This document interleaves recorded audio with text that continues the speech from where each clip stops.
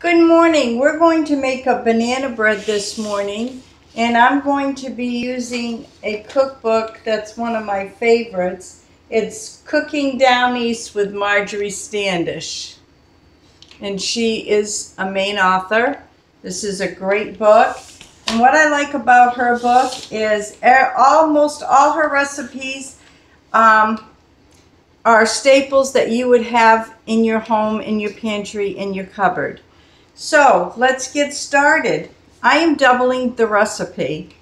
So if it looks like large quantities, that's the reason, but I'm going to read you the recipe first.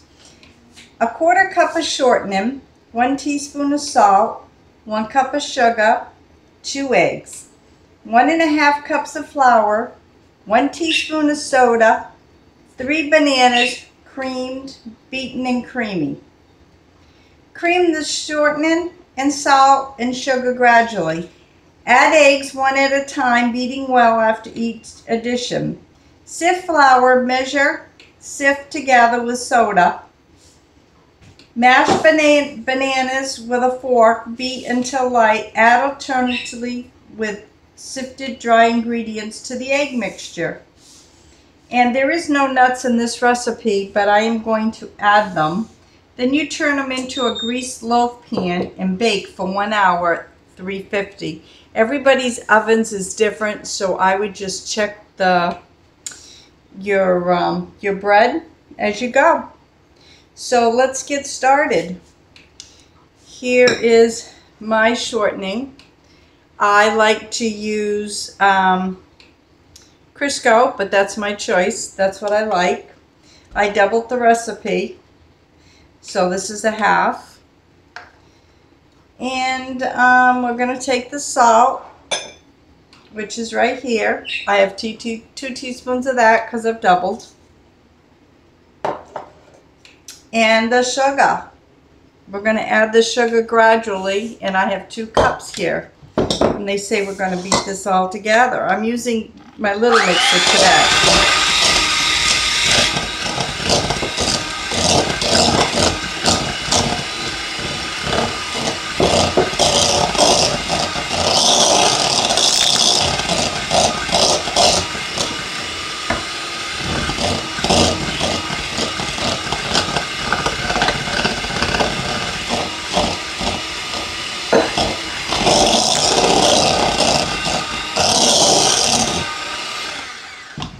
Okay, then it says we want to add the eggs one at a time.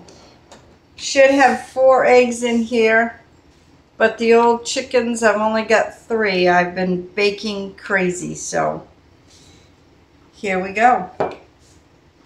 These are farm fresh eggs, which makes a difference, I think anyway. Nothing wrong with store-bought. I've bought and store-bought for many years.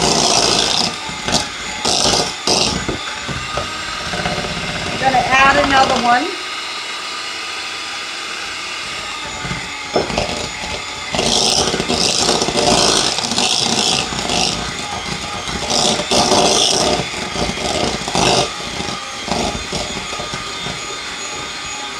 Here we go. There's the last one here.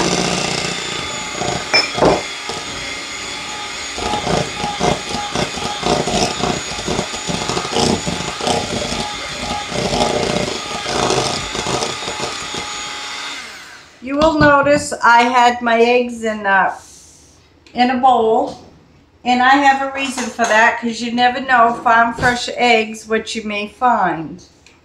So that's why I do that. Now we're going to do the flour and the baking soda, which is, the flour is here. There's 3 cups of that and 2 teaspoons of the baking soda. Just going to mix that like that. And I didn't notice, I just noticed I didn't get all the salt out, so I'll just put that in now because it's really humid here today and everything's just sticking, and it's really not a good bake day, but every day is a good bake day for me. I love to bake. I love to bake and I love to cook. I cook very frugal and very simple. Same with my baking. I do the same thing. Okay, so we are going to,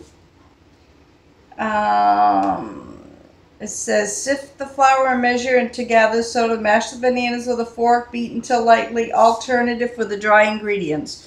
We're going to put some of the flour in and some of the banana. Right here is 6 bananas. We're just going to alternate that. Here we go.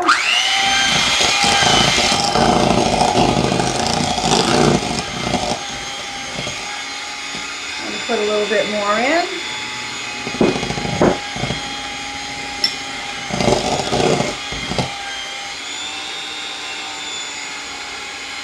I gotta put a little more in.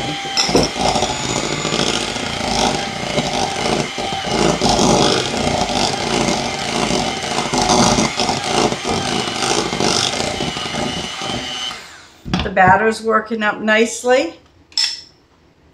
Put a little more in.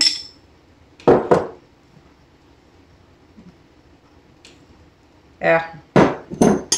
Then we'll just have a little banana left.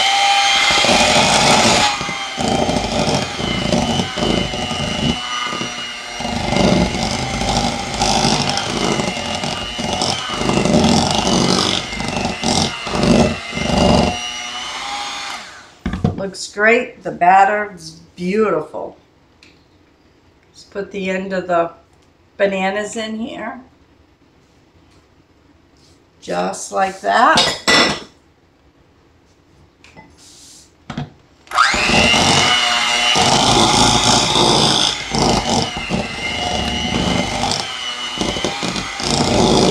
Looks good.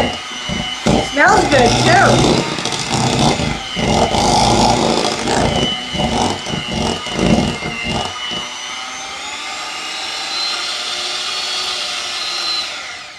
There, everything, whoops, wow.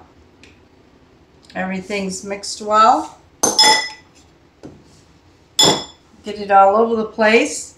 Should have put an apron on this morning, but I was multitasking and oh well. It is what it is. So here's the beautiful batter right here, and it really is nice. Now I'm going to put some walnuts in. And then I'm going to top some off on the top of it as well. That's because we like walnuts here.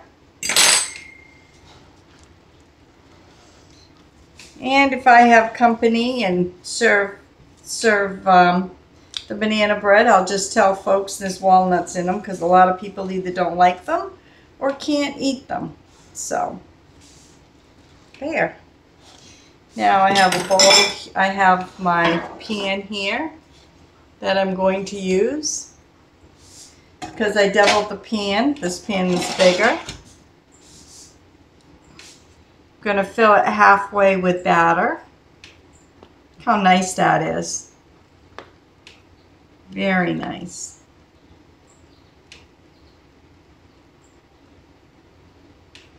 Just like that. Not going to overload the pan. Maybe just a little dab more.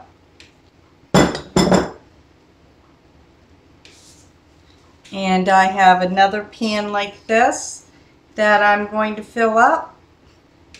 But I won't bore you folks with that. I'll just show you this and show you the top. And then I'll stick it in the oven at 350 for an hour. Take my walnuts here. Just kind of top it just like this. And there you have it. And be some yummy eats. So, don't go too far. We'll be right back.